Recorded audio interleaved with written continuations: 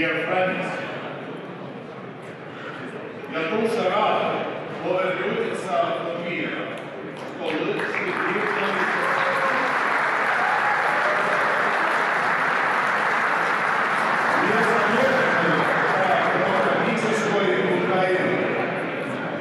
It is indeed a great honor and privilege for me to speak to you today for the second time in this year. I also would like to forward you, yesterday I had an opportunity in Warsaw where I met with Mrs. Elizabeth Peter, the Speaker of the Sejm of Poland, and she requested I am sending to you the warmest greetings from her. The first time this year was on 24 March, exactly 1 month after the war started, when together with my Latvian and Ukrainian colleagues, I was among the first representatives of foreign countries to visit your capital, to visit your great country. Since then, some things have changed, and some have not. What unfortunately has not changed is the ongoing Russian aggression against Ukraine. This brutal war has now lasted for almost 300 days. Russian aggression has caused immense suffering of the people of Ukraine. Tens of thousands have been killed, and millions have been forced to leave their homes. Russia alone bears the responsibility for this. Estonia condemns in the strongest possible terms the Russian war of aggression against Ukraine. Russian attacks against civilians and critical infrastructure, including energy facilities, are acts of terror in places like Bucha, Volodyanka, Irpin, Mariupol, and the others. The Russian Federation has committed acts of genocide against men and women, against boys and girls. The Parliament of Estonia, the Riigikogu has adopted statements recognizing Russian aggression against Ukraine as an international crime. The mass atrocities committed against the civilian population as a genocide against the Ukrainian people, condemning the annexation of the territory of Ukraine and declaring Russian regime a terrorist regime. We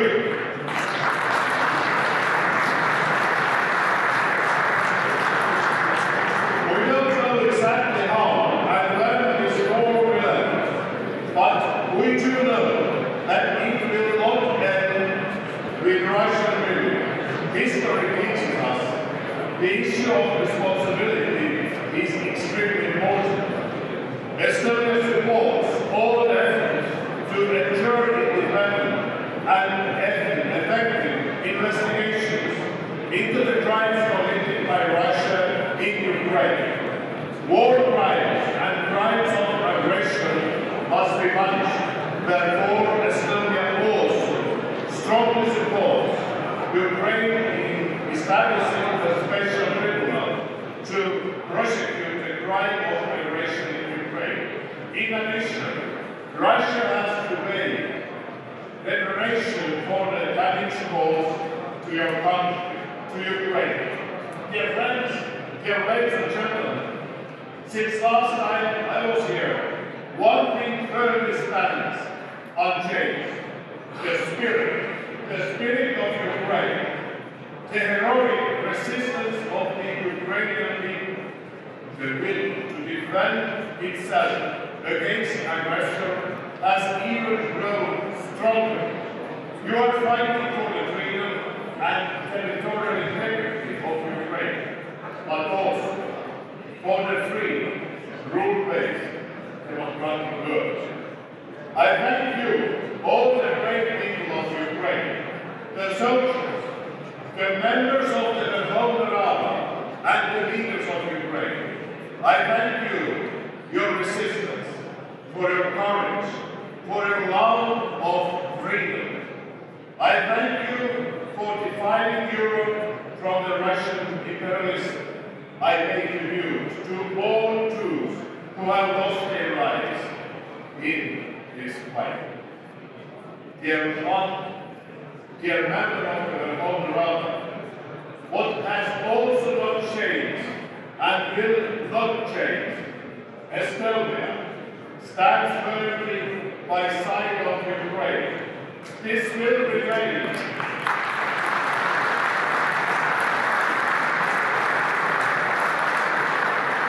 This will remain so until the occupied territories have been liberated and justice has been served.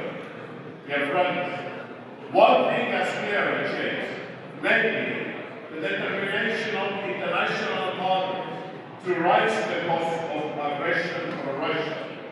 Over the past month, Estonia and other democratic countries have worked together with Ukraine to impose further sanctions against Russia. The last is the example of this is setting a price cap of Russian oil, with the objective to limit Russian oil revenue. In our views, this agreement is a step in the right direction, but is not enough. Our aim is to completely stop Russian profiting from oil shales. We will tirelessly keep working on reducing Russia's oil revenues. We will keep imposing sanctions as well as isolating Russia on the international area.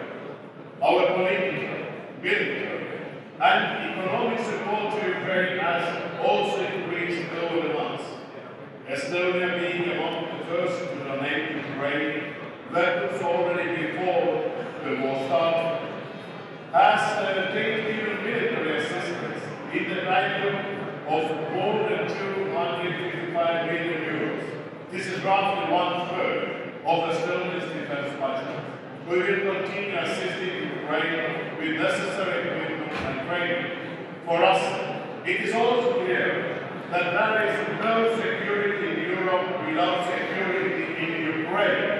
Therefore, we call on our NATO allies to increase defense assistance to Ukraine, including supplying heavy weaponry and air defense systems. Our economic and humanitarian assistance is focusing on helping Ukraine to survive the winter and to cope with the damage to energy infrastructure. We are sending more clothing, food tanks, as well as generators, carbon transformers, and other energy system components. We are also convinced that we cannot wait until the war is over. And no defense staff will rebuild.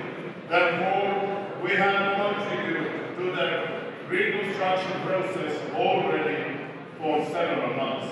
Our particular focus is on the region of Jüri, where, as the first step, Estonia is building a kindergarten in the city of Võõrus and rebuilding a bridge in the city of Ukraina. We are also sending